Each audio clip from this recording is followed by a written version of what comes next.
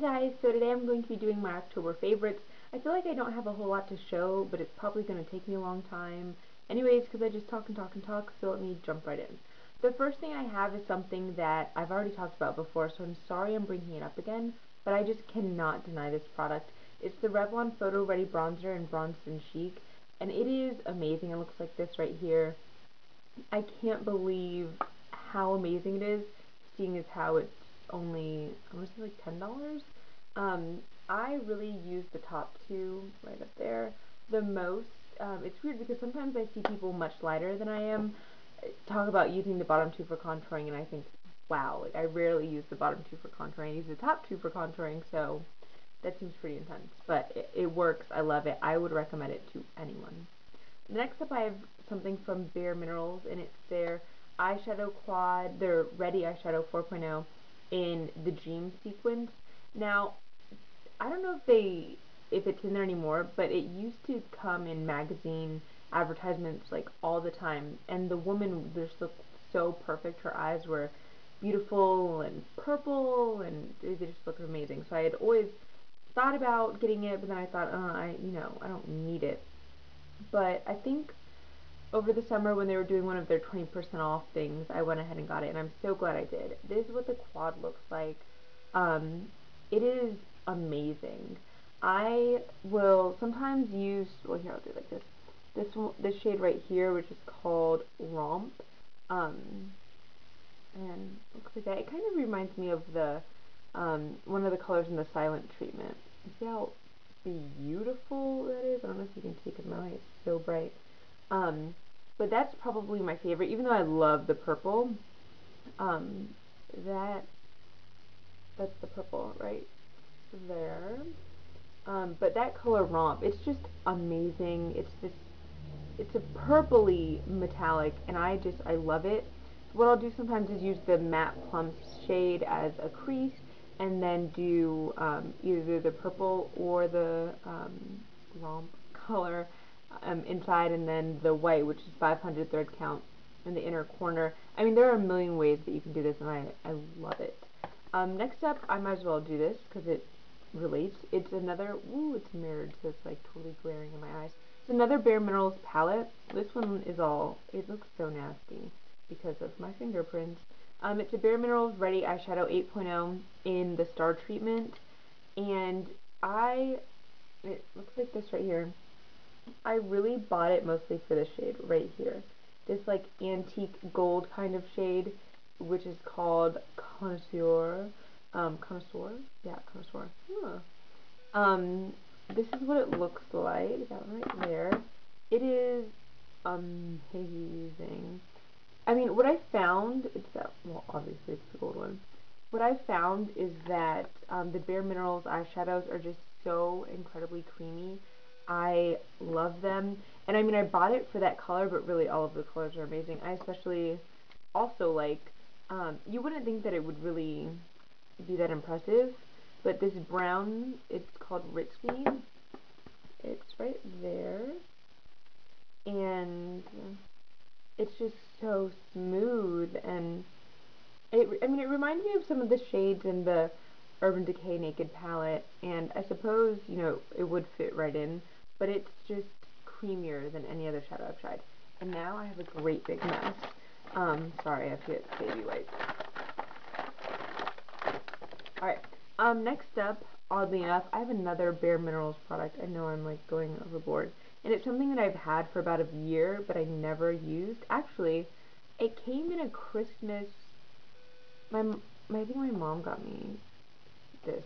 It was like a Christmas package thing. I think it came with this like really hot pink blush that I wanted. Um, it's one of their loose shadows. I don't know if you can really see it. It's iridescent, but it's a pinky iridescent color, and it's called Panache. I love it because if I really have no idea what to do with my eyes, I can use it all over and then just do like a crease color. I don't do that a whole lot. I usually have a really set look that I'm going for, but I love to use it in the inner corners. It really brightens things up. It's just so vibrant without it being a color. The iridescence is incredible, so I would totally recommend that. Yeah, it is kind of not hard to work with, but it's harder to work with because it's loose, in comparison to a pressed shadow. That's what it looks like. Oh my gosh. That's what makes it harder because it comes out. Um, but it's worth it to me, and it's lasted obviously a long time. Next up, I have the MAC Prep and Prime, and it's just like a lip prep, basically, and it's a clear. It's almost like a balm in a way, but I use it underneath my lipsticks, like I'm using it today, and it really gives you a good foundation. What I find is if I use another kind of balm, it gives you too much slip. The MAC Prep and Prime, if you wait long enough, it actually gets dry and it creates a perfect foundation for your lipstick. If you don't want it to be, if you don't need it to be like perfectly matte or anything, you can just, put on the Prep and Prime, wait just a minute, and then put on your lipstick, and it does help it stay. That way you're not putting, my lips get really dry, so it helps to have something underneath. So I totally recommend that. I'll go to another lip thing before I do what was just in my hands. Next I have the Revlon Color Burst Lipstick in Rosy Nude, number 65. Um, I love this lipstick. Where am I going to put it? Right here.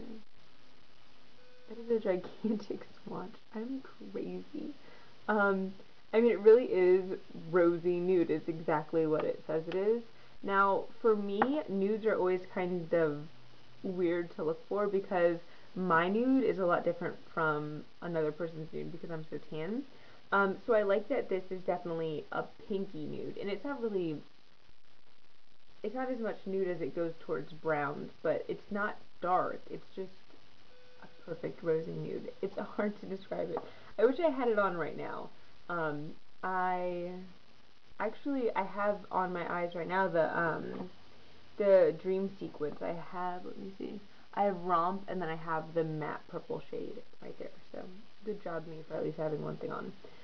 Next thing, which I do have this on too, is the L'Oreal Paris Carbon Black Liner Intense Liquid Eyeliner. And it's a felt tip eyeliner. I think I talked about this in 10 products I would repurchase. I can't remember. Um, and it just looks like that right there. I really like this. I think I like it um, mostly because it is such a black color. Um, there's no like doubt about it that your line is going to be super inky black, and I love that. Next I have something that, you know, I know that some people are going to see this and be like, ew, I can't believe you like that, but I do like it. And it's the Maybelline, the Mega Plush Volume Express Mascara. And the one looks like this if you haven't seen it yet. And it's kind of like bouncy. It has this like flexible tip. And I actually really like this mascara. What I've heard other people say who like it is that they like it because usually it's people who have longer lashes or more substantial lashes. And I guess technically I do have pretty good lashes to start with, so maybe that's why I'm into it. But I think the main reason I like it is because I've been dealing with this disgustingness that I hate in my Project Pen Pan. So in comparison, maybe that's why I love it so much, because I hate this one so much. It's the Buxom mascara. I mean, that's really all it says, Buxom Lash Mascara. Um, so maybe if I was trying it back to back with something that I also loved, I wouldn't love it as much, but I'm not sure. I really do like it. Um, I like that it really grabs all of the lashes, and I feel like it gives them a good coat without it getting too clumpy, so I do like it. Sorry, guys. Next up, I have the Maybelline New York. Oh, it's the Fit Me Concealer. I can't really find a name. And I have it in 25 medium. It just looks like that. Um, Here's a swatch right here. And I really like this because it's a lot more, it's a lot closer to my skin tone than I think it's the Age Rewind that's in my Project Pen Pan that I'm getting more and more sick of as I go. Um, I mean, it's still light, so I put it under my eyes and it really brightens, but I like that it's closer to my skin color. Whereas the Age Rewind I find goes a little to the gray, and I don't like that. Next up goes in conjunction with that. what I've been using, and sorry that it's dirty, but it's the Real Techniques Deluxe Crease Brush. This is what I use for my concealer, and I love it. It's so soft, and just, it really gets in there. Yeah, I know it's a crease brush, so it's supposed to be for eyeshadow, but whatever, that's what I use it for. And then last up, I'm not sure of the complete name, but I got it in my Birchbox. It's the Creme Hydrant, whatever. It says Benta berry. I don't know. If you have Birchbox, then you know what I mean. Or watch my Birchbox video and also know what I mean. I'll try to put it in the box, the annotations, whatever. It says a hydrating cream, I think, in French. It says G1, and it's a moisturizer, but it makes my face super matte, which I have super oily skin, so it's fantastic. And when I use this, the Birchbox came with two of them. I just don't. Oh, here it is. So you get these two little ones, and it's lasting me for a while. Um, when I use this, I don't have to use a primer, which is fantastic. So I don't know how much the full size costs, but I'm going to go on Birchbox probably right this second when I'm done and look it up because I'm interested in getting it. And I have a lot of Birchbox points, so I could probably just use them to buy it. Anyway, so that's all of my stuff for the month of October. Yeah, I didn't really fall in love with a whole lot just because I've been trying to use all of those Project 10 Pan products. So, like, I've been sticking to things that I don't actually love, I just need to get done with. Thank you so much for watching. I appreciate it. Let me know if you want any information, any more information on these products. Um, and if you have any suggestions for what kind of videos I should do next, please let me know. It's hard to kind of like come up with these videos, especially because I don't have like a gigantic following telling me all the time or anything. So if you have any suggestions, please let me know. I hope you guys have a great day. Thanks.